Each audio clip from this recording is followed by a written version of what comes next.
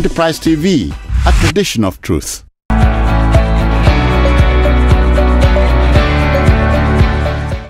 Hello folks, welcome to another program in the series Homo Politicals, in which we look at contemporary issues thrown up, as I always say, by contemporary Nigeria.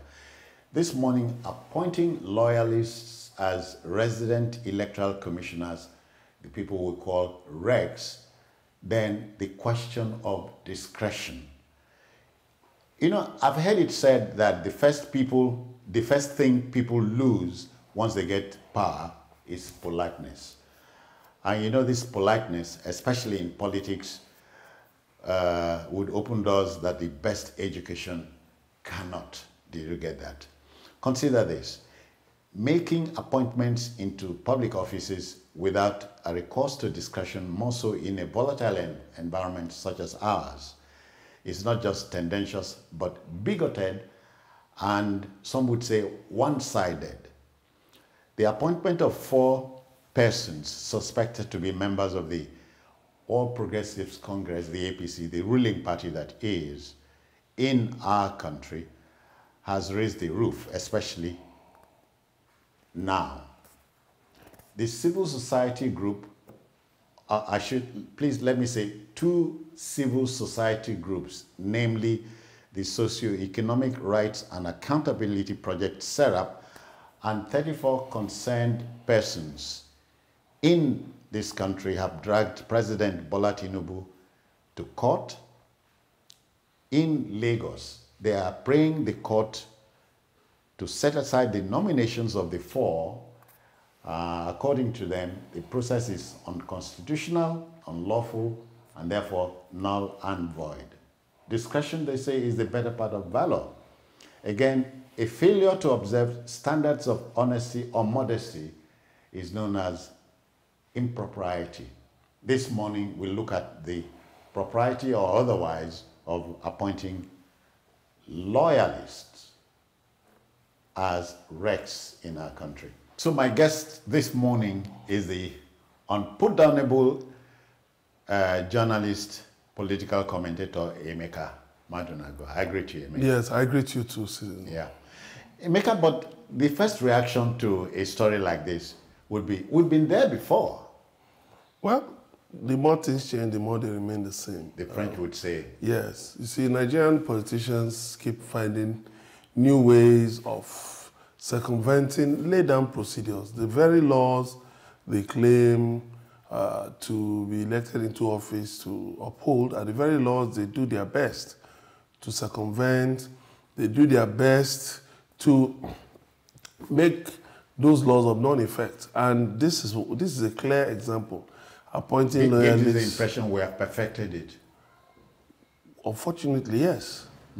Unfortunately, yes. We've gone from deploying thugs to snatch ballot boxes, from scattering ballot boxes, to now more scientific methods of rigging elections. You know, subverting the people, subverting the democracy, subverting the will of the people, and even moving ahead to ensure predetermined outcomes in the electoral process, like we saw recently in the last election, where there were let's stick with the regs. Let's stay with the regs. With the regs. You see, I think out of 19 new resident electoral commissioners, recently approved by the Senate, I think 3 are said to be loyal to the All Progressives Congress, while the 4th one is said to be a former special advisor to a former People's Democratic Party governor. So, what do we have? Politicians who are not getting into office to serve the people, to make democracy better. But what are they interested in? Just to entrench themselves in power. Then recently, the APC, started towing that line and said they will be in power for 100 years. And I wonder what they mean by such grandiose expectations. But be that as it may, you see, the reason for appointing non-partisan resident electoral commissioners is to ensure the sanctity of the electoral process, to make sure that the electoral process is not circumvented in any way, to make sure that the electoral process is as transparent, credible, free, and fair as possible. Emeka, so by law, who should appoint RECs, the resident electoral commissioners? Well, the entire electoral system, like we have heard, from the majority of Nigerians, needs to be reformed in such a way that there won't be any executive address my interference. question because the viewer is interested. So who should appoint RECs, resident electoral commissioners? Well, the president can nominate. That's what the law says. So yes, I think the president should still nominate. Okay. But the president should exercise. But are you not scandalized, if not surprised, that the Senate went ahead to approve these appointments? Yeah, it's disappointing. It's disappointing. Under the former, aren't we in a quandary? We're in a quandary because under the former administration of Muhammadu Buhari, you see, we thought we had a rubber stamp Senate, a National Assembly that was ready to approve everything from the executive. But this time, I don't know what to call this National Assembly. I mean, the 10th Assembly. The 10th Assembly, without exercising discretion or even listening to the public. The 10th Assembly has shown itself to be violently opposed to the will of the people. And it's unfortunate. It's unfortunate that the president even chose to nominate persons who are clearly partisan. This is an affront on the Constitution of the Federal Republic of Nigeria. No man can be bigger than the law. No man can be bigger than the Constitution of a country. But what do we see?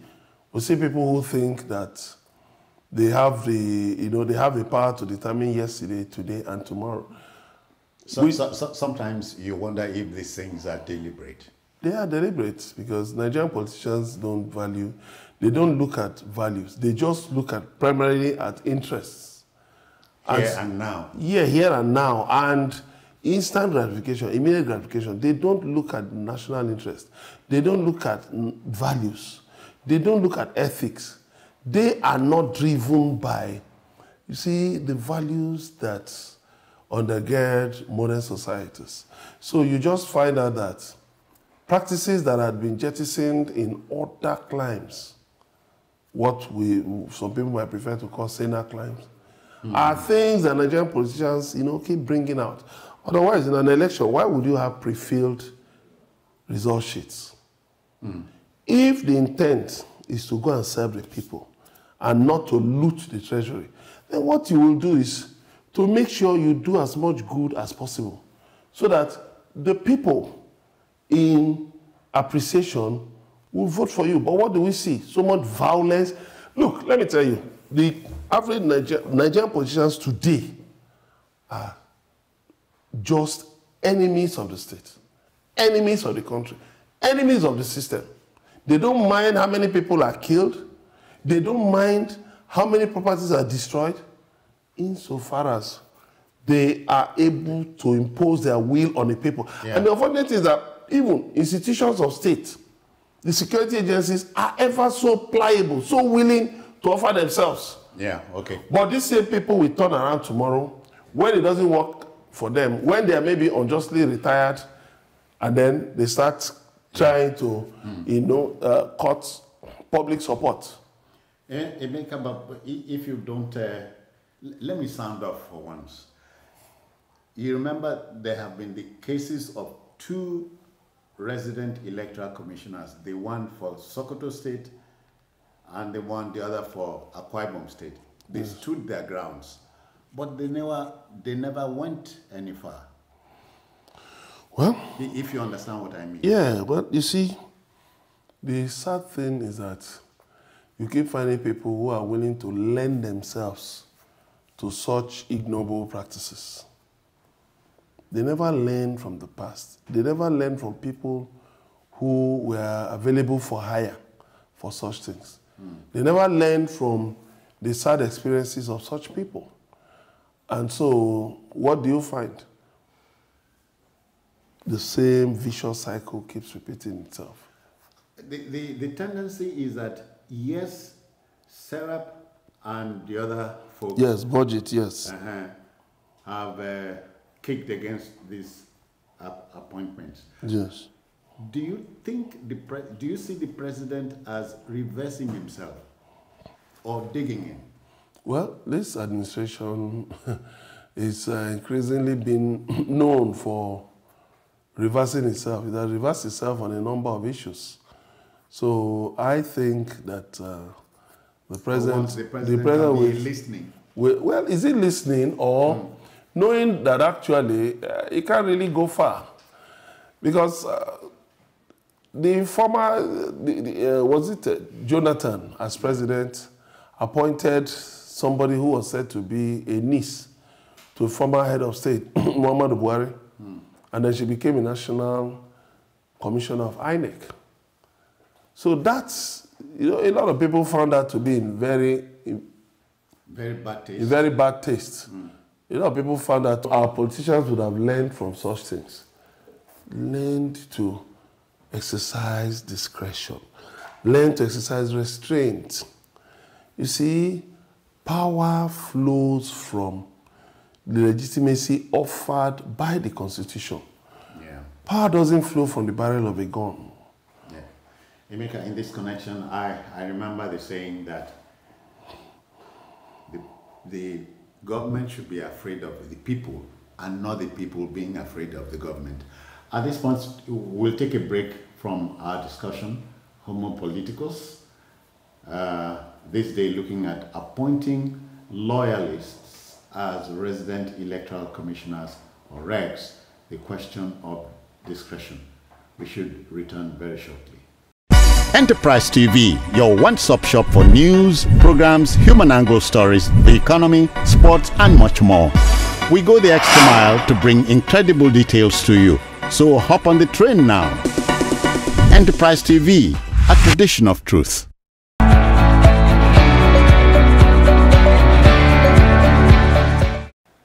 Welcome back, folks.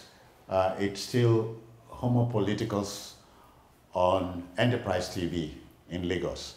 And this morning we're looking at appointing loyalists as resident electoral commissioners, regs, the question of discretion. My guest remains Emeka Madunagu. Emeka, 7 out of the 10 new regs for Inec have been sworn in, and so let me share some of the names with you.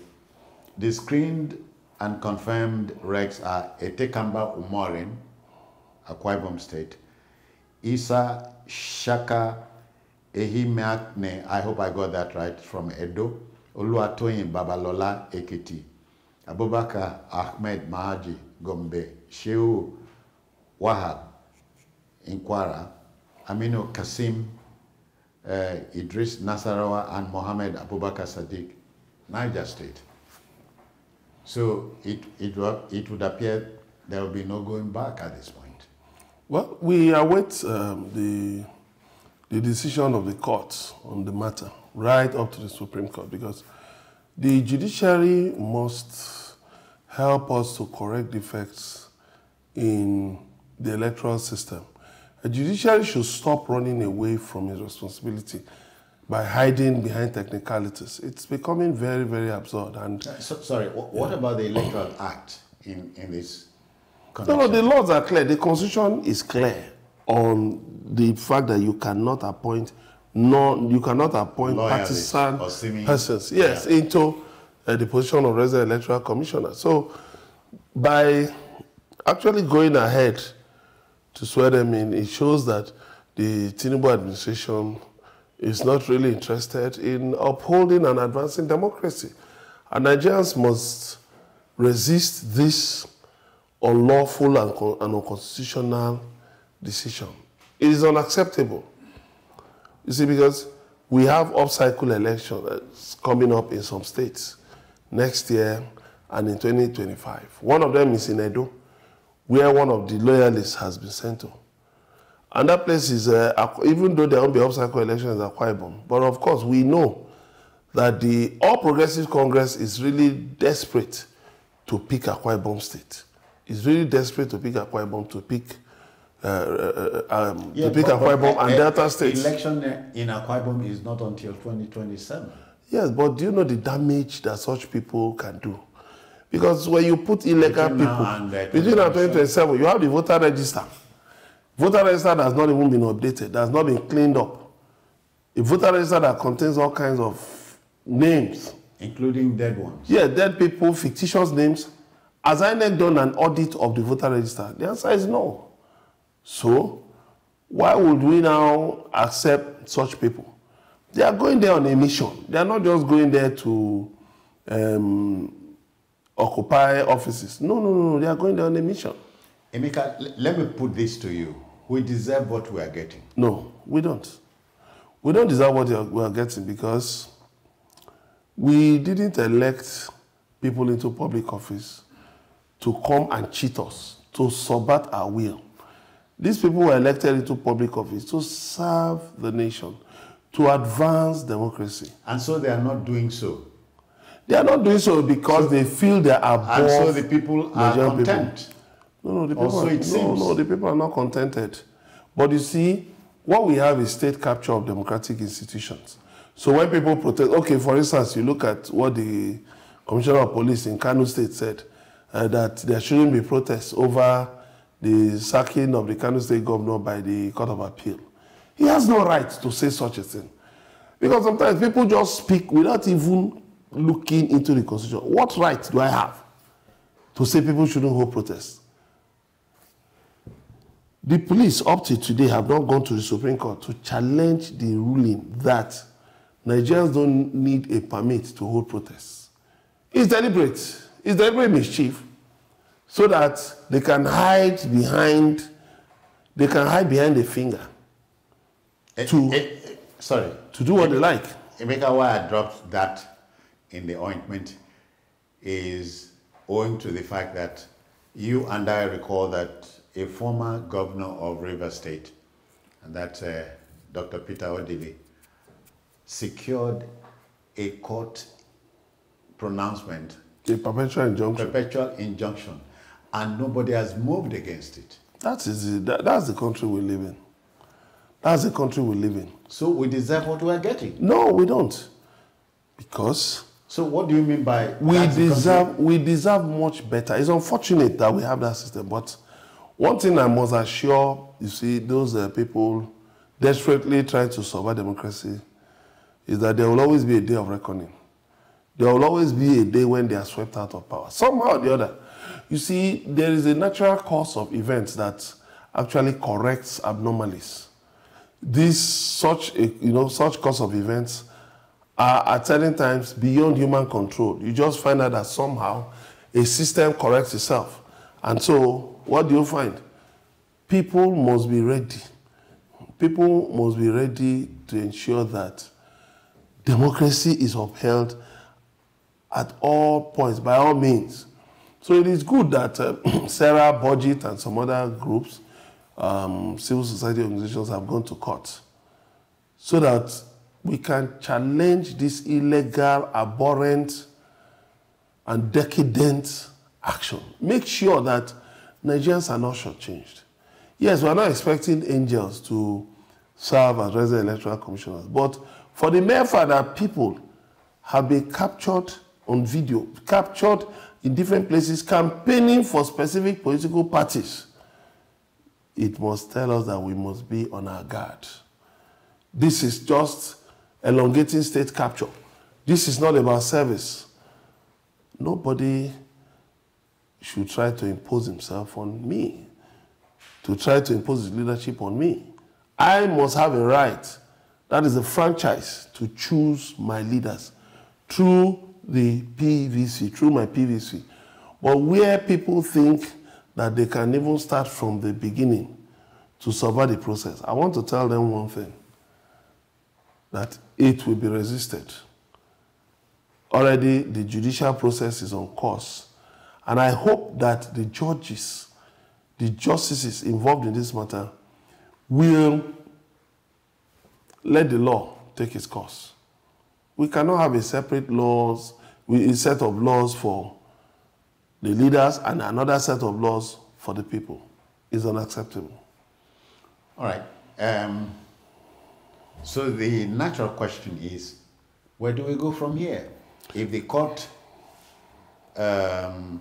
hears the prayer and stops Mr. President seemingly from effecting the appointment, as it were, they will be acting in the breach. They will be in illegal occupation of those offices. And nobody will cooperate with them. So I felt they should have been honorable enough to decline those nominations. It's not a do or die affair. I for one, will never cannot allow any appointment to mess up my name. Because, you see, there is nothing they stand to gain by occupying offices that they know that they're ill-fitted to be in. That stigma will remain on them. That stigma will remain on them, that they lent themselves to be used to subvert the will of the people. So, my advice to them is to resign honorably, not to wait for the courts to declare them as usurpers of these positions. That's one. Secondly, I align myself with the position of Mr. Femi Falana, SAN, that the president should be stripped of the powers to nominate resident electoral commissioners. I believe that there should be a separate process, a seamless process, transparent and credible process of producing officials of Inec. The other thing is that Inec itself has really disappointed Nigerians. And Inec cannot be trusted anymore to organize credible, fair and fair elections because of its actions. INEC is not here alone. You see, the fish gets rotten from the head. INEC is the institution charged with organizing elections. And the Constitution says that INEC must provide a safe environment for Nigerians to participate in the electoral process. But by getting itself involved in partisan politics through the acceptance of such officials. I know, yes, these people are nominated and put into such offices and they become a part of the INEC system. But since they refuse, they refuse to decline such nominations, then of course what it means is that they are going into INEC not to serve the interests of the people. So what do I say? There must be electoral reforms. Also, there must be judicial reforms.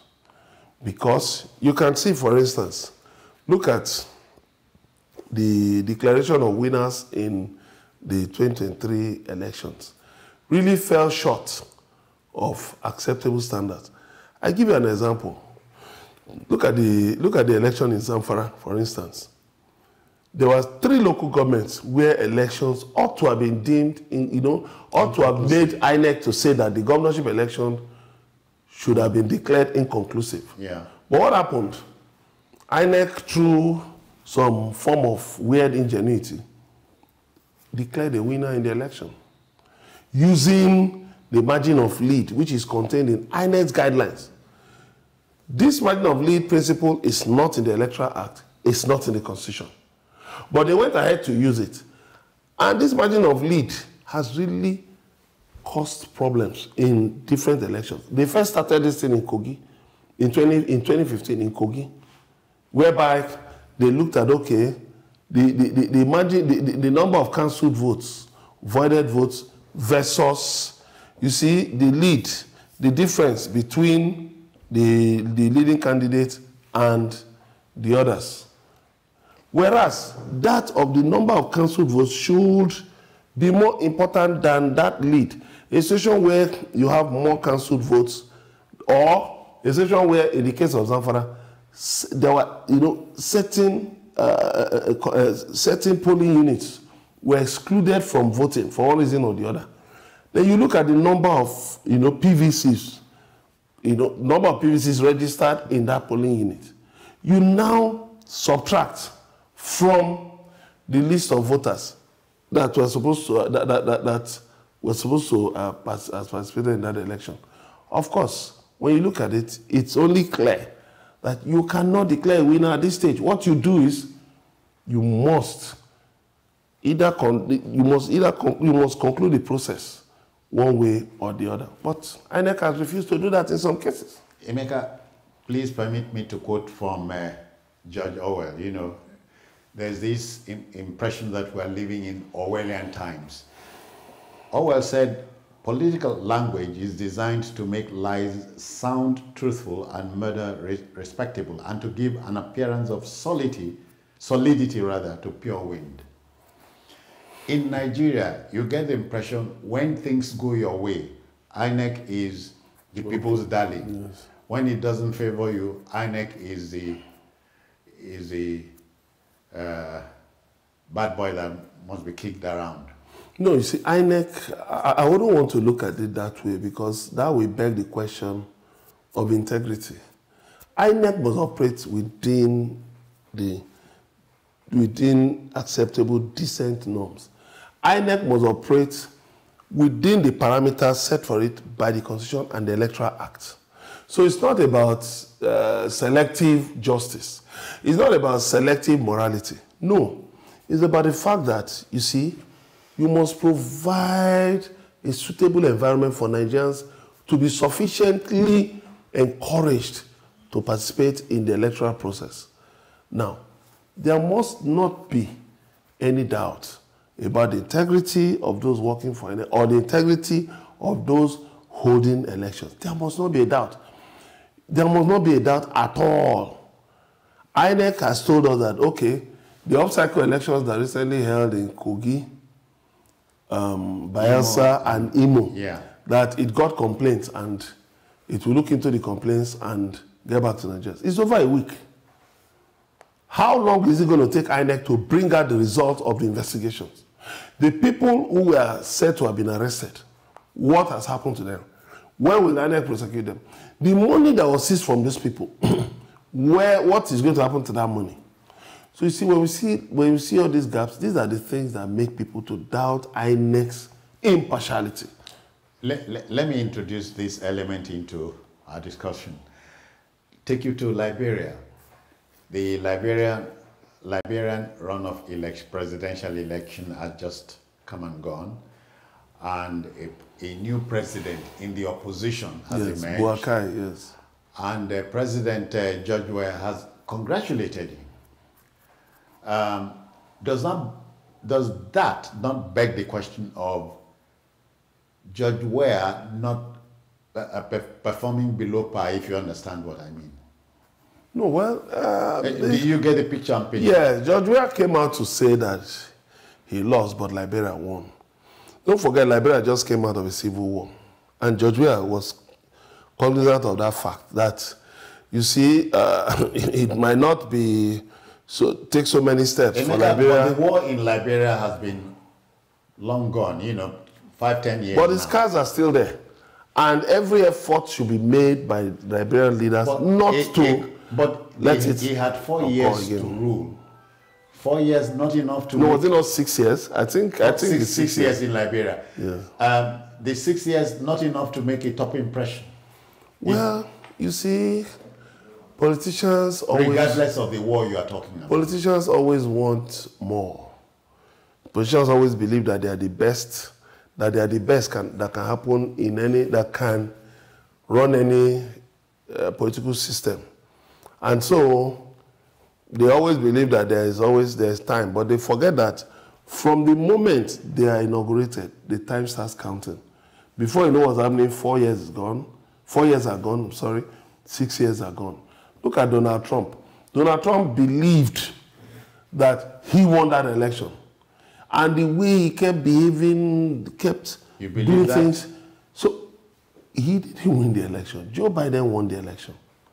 It was clear. But you see, politicians should also learn. A politician remains who he is. Well, a politician ought to be a servant of the people, not someone out to tell who misuses the powers conferred by the Constitution to oppress the people. The inference here is if I was elected for a 4-year term, Yes. and I delivered on my mandate, so there, and if I was deserving of a second term, that needed, I didn't need the Inec to come to my rescue, or anybody for that matter. That's what it should be. It doesn't matter. You might perform so well, but the people will choose somebody else. That's the power of the people. In a sense, quote unquote, permit me to use the word, the tyranny of the voter. That's the power of the voter card. The voter can determine that, okay, I will not be swayed by, well, what people generally refer to as a sterling performance of an administration. Look at what happened. Okay, look at Jonathan, for instance. Jonathan, was just one in a number of African leaders who considered defeat. The first was... Emeka, you couldn't concede victory, could you? Why not? Was I born there? To concede victory? You mean to concede victory or to concede defeat? Concede victory. You conceded defeat. You conceded defeat, yes. Yeah. So Jonathan, of course, he did the right thing. He did the right thing. Just like the first African leader who did that was Adel Abdallah of Somalia in 1967. There was also Kenneth Kaunda. Although some people argue that he was in office for 27 years and just left because age was beginning to tell on him, so he conceded. But you also had another leader from Malawi. You also had Macky Sall from Senegal. You had Goodluck Jonathan from Nigeria. So now you have George Weah from Liberia. Of course, Africa must redeem itself from these negative stereotypes which have been brought upon, unfortunately, by reckless leadership. By leadership that chooses not to play by the rules. Africa needs redemption. Africa needs a renaissance. There must be a renaissance. There must be a transformation of how things are done in Africa, particularly the political system. The black man must not continue to wallow in self-pity. Yeah. After you have subverted processes, then due process, then you now come to say, oh, no, it was the colonial masters, they left too early. Oh, it was this and that. No. You look at in Africa, what are the dominant themes in our political system? Ethnicity, religion. And you see people willingly buying into it. You think those can go away easily? Well, there is no country in the world where you don't have different ethnic or racial nationalities. Biases. There's no country in the world. The biases are there. But those things are deliberately subsumed. For instance, look at when Barack Obama came into power. Yes, there was the dominant establishment, the dominant political establishment, that felt, no, over the years, no, this set of people must always emerge as the president. But they came together and said, no, we need to have a change. Let's flow away from this track. And Barack Obama became the president. So we need to go beyond these primordial tendencies. Is the fly in that ointment, is it necessarily African? That's a very serious question, because anyone will point to other parts of the world, like Asia, South America, where you still have some nations. But South America, but I tell you, in Argentina, the president-elect has just gotten congratulated by the man who lost. Yes, in South America, there have been reforms, gradual transformation. Yes, over time. Africa is not ready? Yeah, well, we have seen some bright spots here and there. We've seen some bright spots here and there. But we hope are you not dismayed when you recall Cameroon, our neighbors here, led by a near 90-year-old Paul Biya, Museveni in Uganda, and so many, the man in Equatorial Guinea. You see, one of the interesting things about life is the ability to restrain yourself from misusing power. Yes, you have power, but the ability to say no, that I will not subvert due process, is a demonstration of the fact that you've been able to conquer self. Which is but that is one of, victory, unfortunately, many African leaders, many African politicians lack that. They have not been able to get over themselves. And so when they get into office, they become demigods. They speak as if they can make heaven and earth to pass away. But you see these same fellows, when they are shipped out of the way, they suddenly become motivational speakers, telling people, oh, you know, championing democracy, championing things that they never believed in. Things that they never believed in. You will see certain politicians who played ignoble roles in previous administrations. You will hear them now championing certain things. And you wonder, is this the same person who is doing this? So, what I just want to, say is that I will advise these fellows who have been nominated and inaugurated as resident electoral commissioner. In defiance, as resident electoral commissioner, in defiance of public opinion and legality, to voluntarily purge themselves of